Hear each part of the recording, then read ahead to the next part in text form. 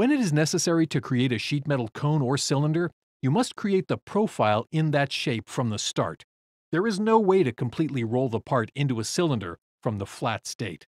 Let's start a sketch on the top plane of this new part and use the 3-point arc tool to create the profile of the sheet metal cylinder.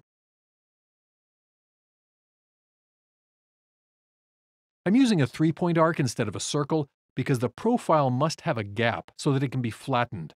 You can make the gap as small or as large as necessary. Next, I'll use the base flange icon from the sheet metal toolbar to define the sheet metal part. After completing the base flange, you can use the flatten icon and the cylinder will be unfolded into a flat pattern. Because the part is now essentially one giant bend, many of the sheet metal features such as edge flanges cannot be added. You can, however, create cuts. If you wish to create cuts in the flat pattern, remember to use the unfold and fold features. Let's take a look at creating a cone. To do this, I will start with a cone-shaped solid part. I used a revolve feature, but you can use any feature that will result in a cone. Next, I will apply the shell feature in order to make this a thin-walled part. In the Faces to Remove selection window, I will pick the top and bottom faces. I am almost ready to convert this to sheet metal, but I need to add a cut to this part before it can unfold.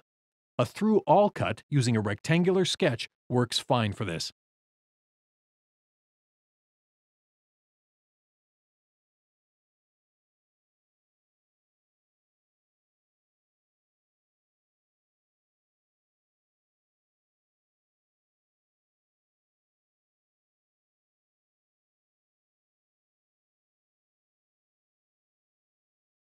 Now I can convert this into sheet metal by using the Insert Bends feature.